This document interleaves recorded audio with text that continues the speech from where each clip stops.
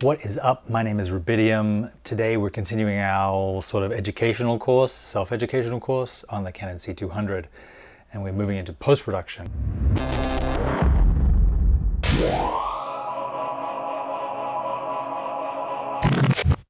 The workflow, how I grade the footage, working in DaVinci Resolve, working with LUTs, working with color temperature, working with the LUTs that come with Resolve, working with LUTs that I've made, and basically how to get a good image out of the camera that you're happy with without having to start from scratch every single time you sit down at the computer. So a little bit of housekeeping. I'm working on a 2016 iMac.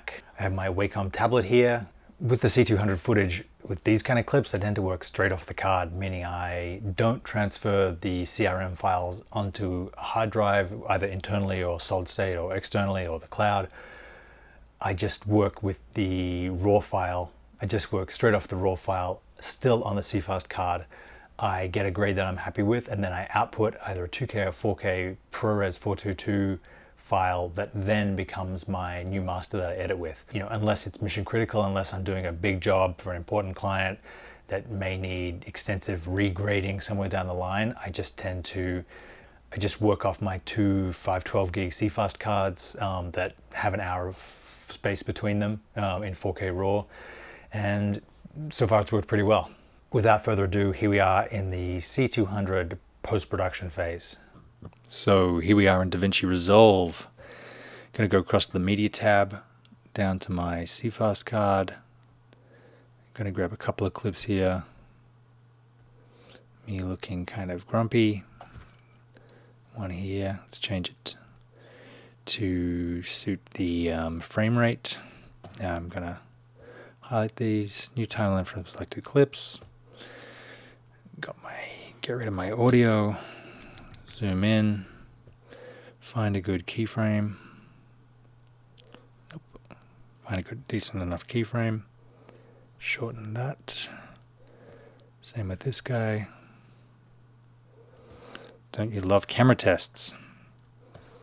The reason I want to do this is so I can go between them without having to hunt through.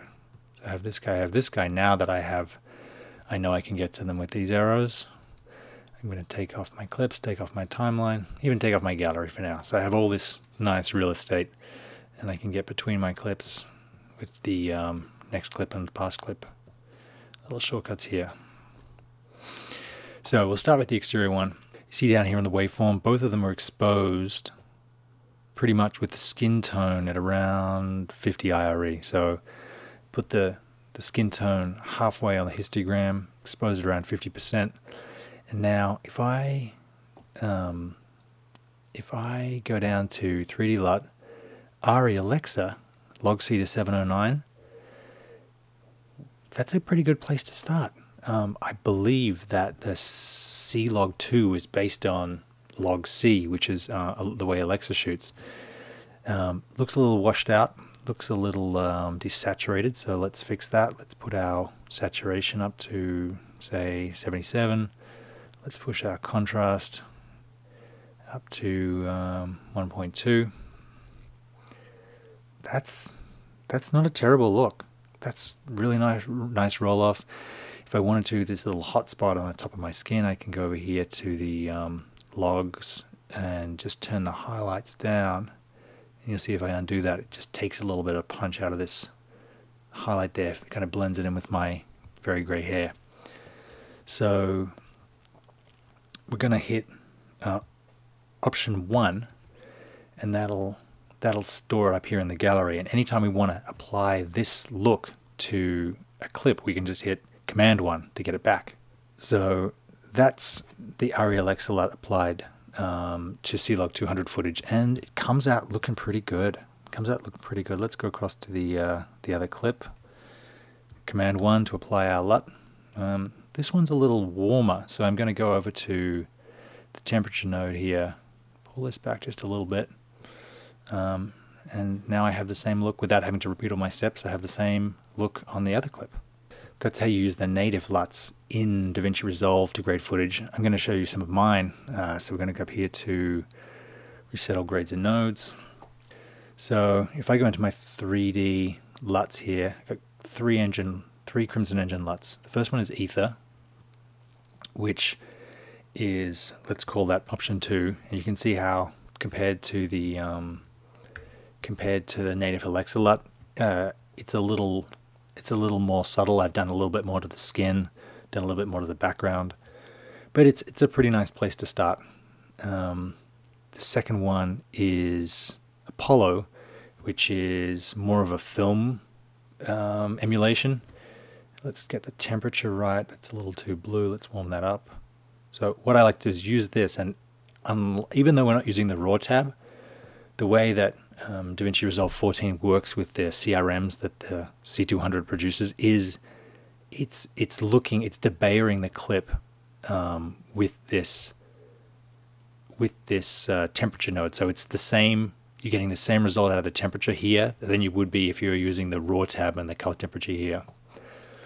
Maybe in a future version of Resolve we'll get a proper color temperature, but for now this is what we have and this is what we're working with. So let's set that somewhere between the warmth of my skin and the blue of the background, and that looks pretty good. Actually, let's say 210. Let's call that option 3. So then we have the first look, the second look, and the third look. And our final one here is a much punchier, much more cinematic kind of LUT that I'm calling Aries. You can see how it's a little dark, but that's totally fine. What we'll do is use the offset to pick this up a little bit. Again, fix our temperature, call it option 4. So we've got the default Alexa LUT, Ether, Apollo, and Aries. And you can add nodes before. You can have option S, and you can do what I was talking about before, and maybe add a window, a circle to the middle of the face, diffuse this out nice and wide, come over here, bring this, the center of it up, or we can go over to and add some sharpening, drag this down to say 46. If we wanted to, we could add another serial node here, maybe add some gradients on either side, another gradient here, and then drop those down, maybe just the blue channel, bring that up again, that's too much, and we just want to hit Apple D to see what each one of these is doing. So what I'll tend to do is get a look I like here on the whole clip, then go to deliver, output this, and then edit it in Premiere. Something people might not know there is if you want to get rid of these little black bars, you want to go over to your zoom tab here, push in.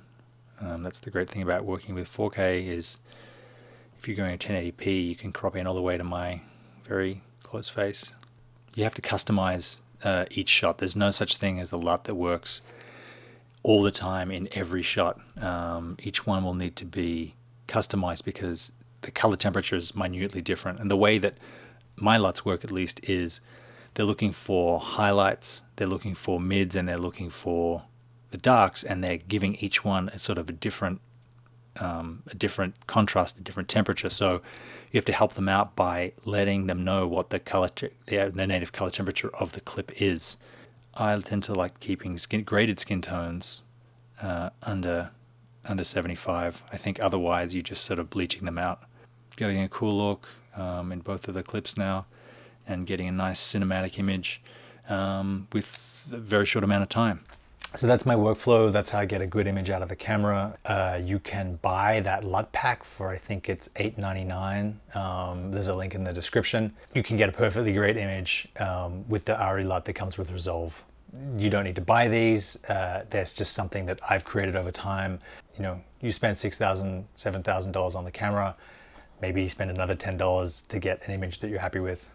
This is just another little experiment of mine on how this channel can start to support itself and how I can do more content. I really appreciate your support, and more videos like this coming soon.